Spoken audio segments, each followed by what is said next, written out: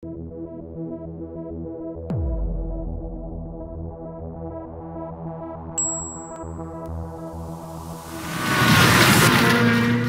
Stories from Love, Death, and Robots Volume 2. In this video, we will explore the scariest stories from Love, Death, and Robots Volume 2. Let's begin, shall we? Number 5. Snow in the Desert, Season 2, Episode 4. The story introduces a man named Snow, who is wanted on a planet where the heat of the sun will kill anyone in contact. Boris has hired a cabal of bounty hunters to find Snow, and while he is in a bar, he manages to kill 2 of them, but the third one shoots at his right arm, blowing it off. He is about to finish Snow when a woman named Harold shoots the bounty hunter dead, saving Snow's life. As his right hand grows back, the woman follows him home and he explains what an incredible healer he is. He offers her a place in his daytime tent, but she reveals her identity and her intentions. She is part of the Earth's Central Intelligence and is here to take him back to Earth if he chooses, as he can regenerate, and by studying him, they can achieve immortality for everyone. He takes her to the bungalow he had developed over the years at the top of the mountain, asks her to get comfortable, and gives her a dress of her deceased wife. Snow's wife killed herself 123 years ago when she was growing old and he wasn't. Harold wakes up late to find Snow gone and hears the sound of an alarm in the bedroom. She realizes that a ship has landed near their hideaway containing Boris along with his goons. Snow engages in a fight with them, hiding and attacking them one by one when a bad guy shoots him in the legs. Later, Harold blows his head off before he could kill Snow. Unfortunately, Boris makes an entrance and shoots her in the head. Boris backs his gun, wonders why Snow lives on this god-awful planet after leaving Earth, and is ready to take his life when a massive synthetic robot arm bursts through his chest. Harold reveals part of her face, showing that she is artificial intelligence. Later, she reveals to Snow that she is a hybrid who was once human and has been alone for a long time.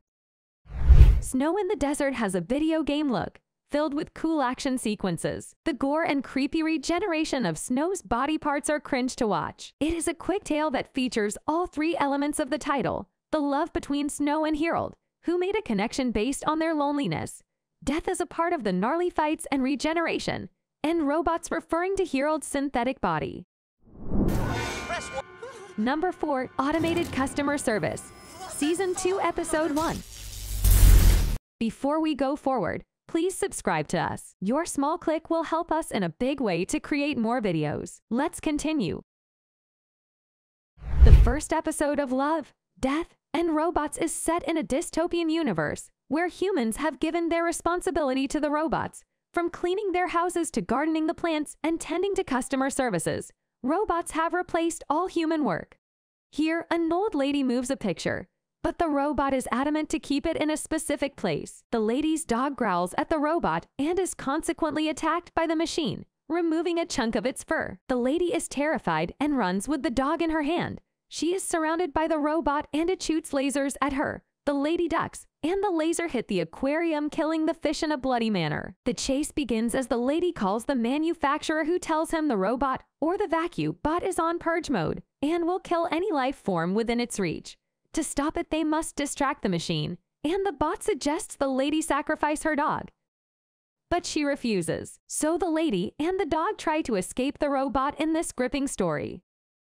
Automated Customer Service advocates everyone's primal fear that one day the robots will kill us all. It suggests there will come a time in our future when humans would let robots take over their houses, chores, and jobs, which is scarier than one hopes for. Although it ends in a hopeful tone, it also sets a creepy tone as if hinting at a sequel, which leaves us wanting more. The narration hasn't packed much in the 12 minutes of runtime, but it is enough to understand the loyalty and love between a human and her pet. It is a sweet tale, but the possibility of this happening in real life makes it scary enough to keep you awake at night and away from machines.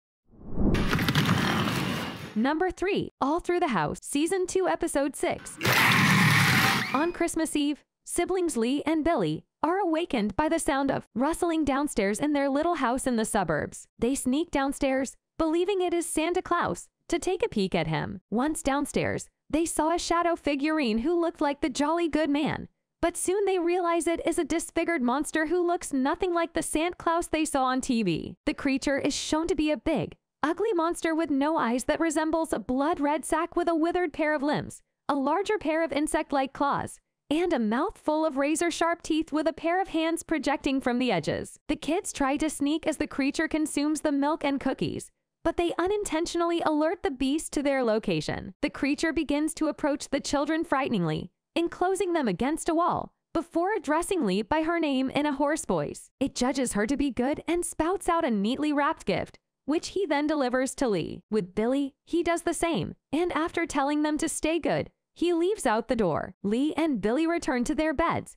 shaken and terrified from their encounter, wondering what would have happened if they were bad.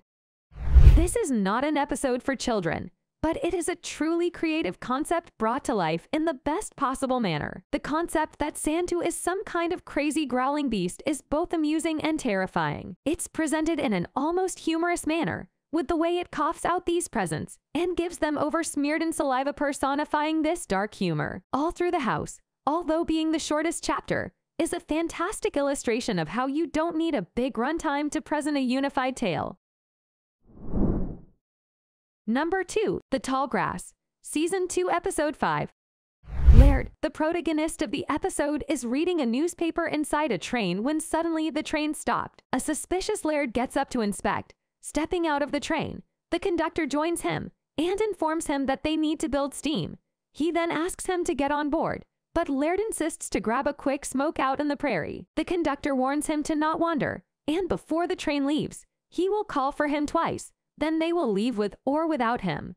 Out there between the tall grass, he sees a blue light glowing and fading quickly. With a deep curiosity, Laird explored further into the tall grass and eventually get lost. Soon he hears the call of the conductor, and he sprints toward the train. But before he could get there, he finds some monsters that attack him viciously. Soon they all surround him. While he listens to the train leaving the stop, he is about to lose his consciousness, and he can only see the red light. The light is brought there by the conductor, who comes with fire and scares the monsters away, rescuing a scared Laird. The conductor explains to him that it has been going on for a long time, and most of them were humans who wandered off in the tall grass.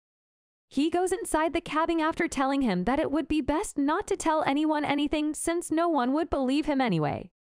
This episode of The Love, Death, and Robots has every element of a horror film. The epic setup of the events to unfold with the blue lights within the tall grass, the siren-like sound calling out to liars, the monster, pale human-like monstrous creatures with piranha-shaped teeth, and the grand rescue attempt by the conductor. Visually, it is an appealing tale, which is not unheard of, but has never been presented in such a manner. Number 1. Pop Squad. Season 2, Episode 3. Monster! The main investigator and a futuristic-looking SWAT team have broken into what seems to be a rundown residence. It's crawling with cockroaches. There have been dishes in the sink for months, and the grown-ups have built bassinets out of drawers. While his team arrests the parents, he sees 2 toddlers, one of whom offers him his stuffed dinosaur toy, but that doesn't stop him from killing the kids. This world, it turns out, is ruled by the wealthy. The investigator is the leader of the Pop Squad, a group of goons with a badge that goes after breeders. The wealthy have complete control over the resources and prohibit anybody from having unregistered children. The rule exists so that people can live forever as long as the population remains low. The investigator has a moral problem, especially after his girlfriend shows off a toy animal identical to the murdered child's, which she received as a joke present for overcoming the dinosaur's vocal solo. Unfortunately, during a panic attack episode in his automobile, he examines the dinosaur toy, and upon investigation, he notices a young woman who buys a package of toys and follows her home. He discovers her inside the home, where she is playing with her kid. They talk about why she had a child, and she tells him that Melanie, her daughter, makes life worthwhile. The mother believes he is here to kill her daughter, and thus attacks him. He defends himself and is about to shoot the baby when the mother begs her not to. Finally, he leaves the house and is caught by his partner, who heard the crying baby and misunderstood the situation. They both draw guns and shoot at each other. She dies on the spot while he is injured badly. He looks up to see the ancient building as rain falls down his face, finally succumbing to the wounds. Pop Squad enters the most horrific story of the season.